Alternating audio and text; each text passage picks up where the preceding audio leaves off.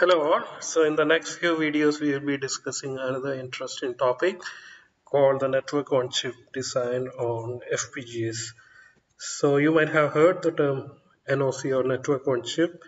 It's basically a network based communication subsystem on an integrated circuit.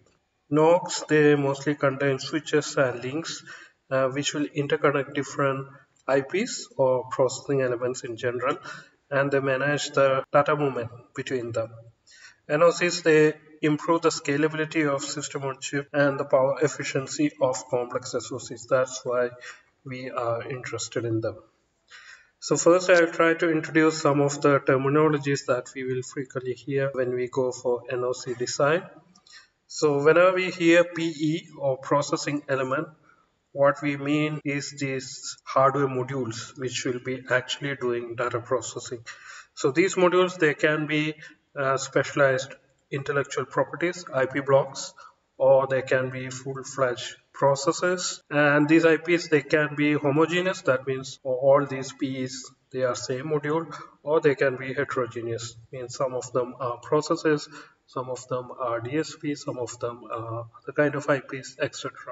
So all these are possible. Now switches, they are used for routing data coming from one PE to another PE. So this is similar to our crossbar switch when we discuss the FPGA fabric. Okay? So they basically it takes data from one or two ingress ports, input ports, and send it to other egress ports or output ports, or they may send it to the PE. So basically they help in routing. Links, they are nothing but wires which are connecting these switches together. So they might be following some special protocol when they are transmitting data between these switches. Okay, so again in our case it could be axis stream protocol, can be any other protocol also. Now another interesting term is topology. So topology is the arrangement of the elements of the network. Okay, so basically how these switches and PEs are arranged. That is what is meant by topology. So there are n number of topologies. You name any shape, they are available. There are two-dimensional topologies, there are three-dimensional topologies. Everything is available. Even a lot of research is still happening. So some of the very common one are mesh. Maybe that's the most popular. So in the mesh topology, you can see every switch is connected to a PE, and every switch except the one on the edges they are connected to four other switches. So that's what is a mesh topology. Now torus, it's similar to mesh, but you can see there is a loop back from the last switch in a particular row to the first switch in the row, same way from the last column to the first column. Now torus, they can be bidirectional or unidirectional. This is a bidirectional torus, that means data can move in both directions. That is what these arrows are showing.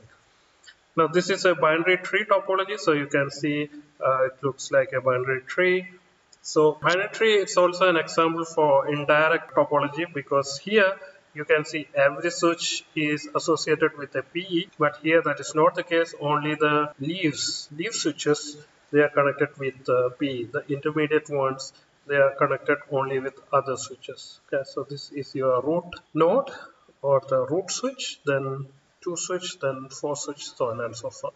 This is also a binary tree, but this is called a fat tree, because you can see the link width, it keeps on increasing as you go higher in the hierarchy. Okay, because if you go higher in the hierarchy, the total traffic is increasing. So if you keep the same link width, as you go higher and higher, the effective throughput will come down. So one way to avoid it is to increase the link width as you go higher in the tree hierarchy. So that's what is called as a fat tree. So only four cases I have shown here, but we have ring topology, we have star topology, we have hypergraph, all kind of different topologies are possible.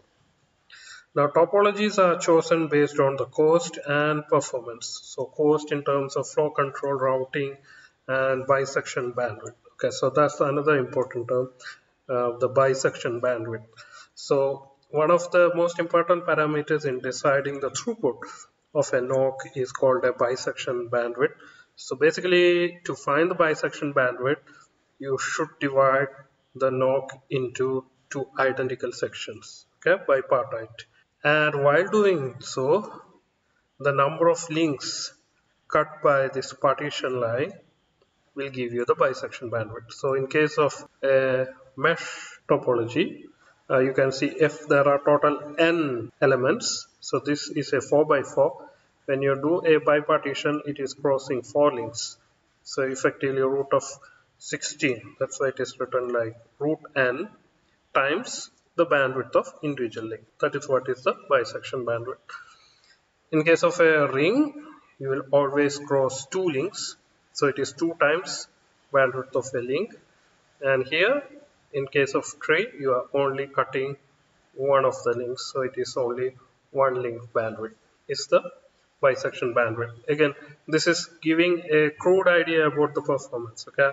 Because practically, you know, the link bandwidth, that is also depending upon the clock frequency at which you are running, what is the data width of the link, what is the special protocol that you are using. All these matters actually in finding the actual bandwidth, but this will give a overall idea about what is the possible bandwidth of a particular topology.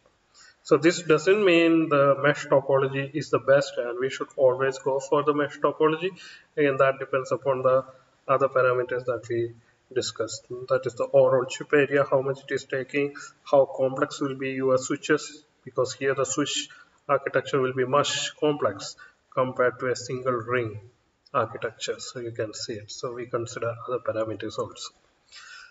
Now, almost all the NoC, they follow packet-based communication.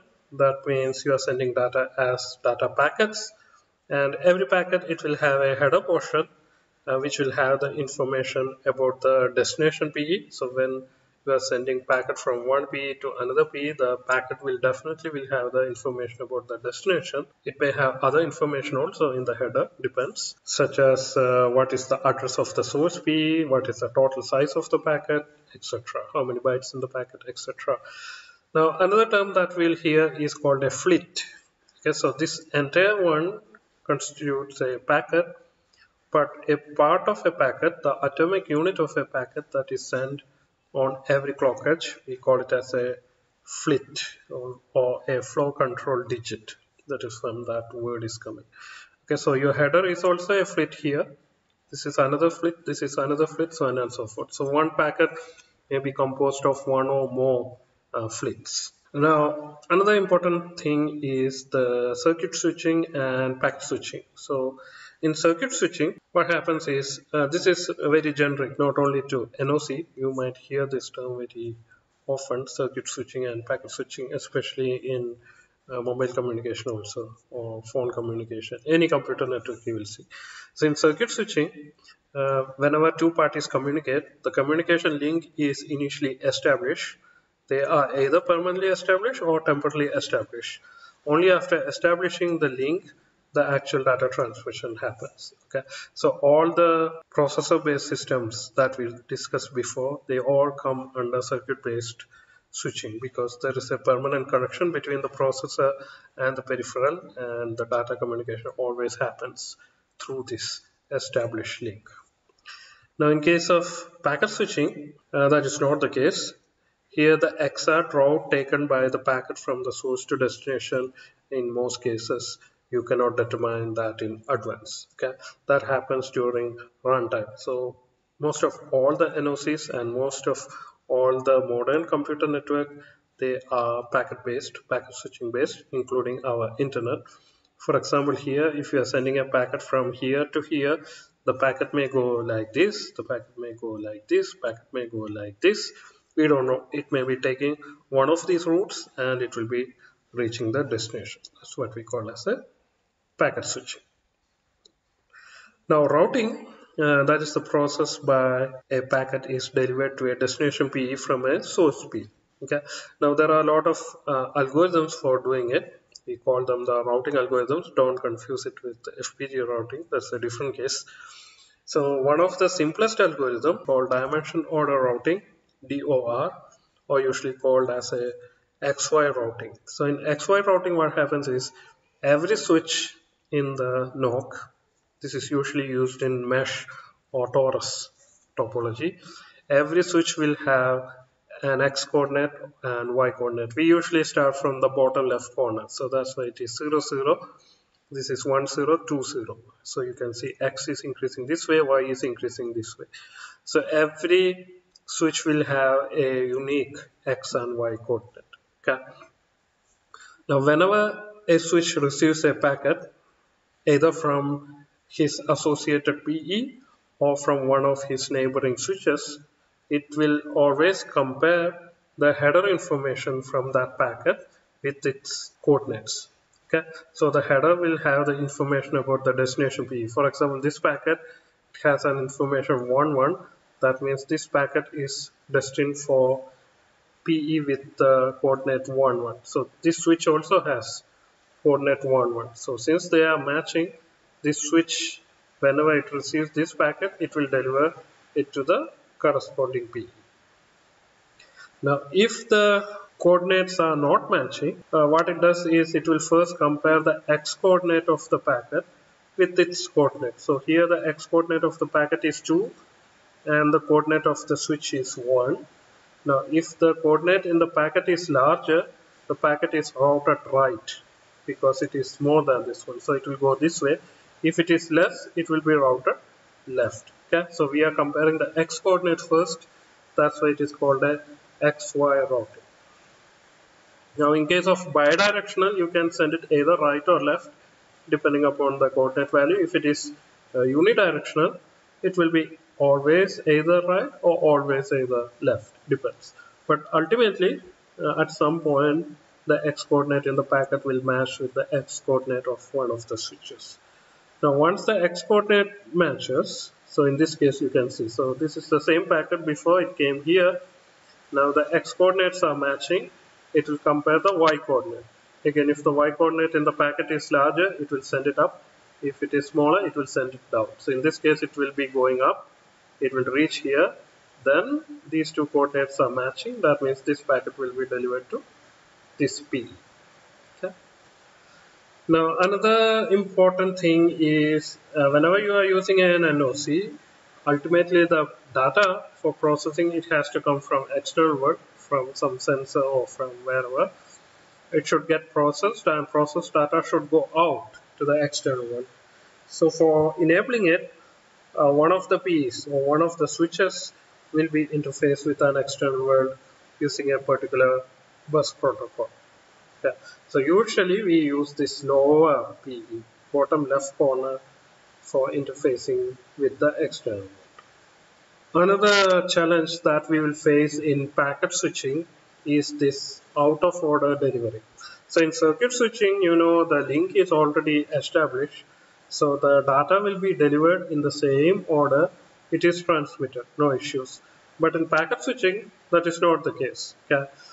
Depending upon the traffic in the oral network, the packet that you send first may be delivered at the last. So there will be changing order. But for many applications, it is important that the final data should follow the initial order when you send it back to the external world. For example, our image processing, you are sending pixel information one by one, and when you get it back, they should follow the same pixel order that you sent. Okay, so for that you will need some reordering logic which will do this packet reordering. So this is usually achieved by adding a packet number field in the header along with the destination PE address. So there will be some logic which will be looking at this packet number, and based on the number he will reorder the packet before finally sending it back to the external. So that's it. This is the introduction to the NoC. So in the next tutorial, we will see the actual coding, and we will actually try an example on real hardware also. Thank you.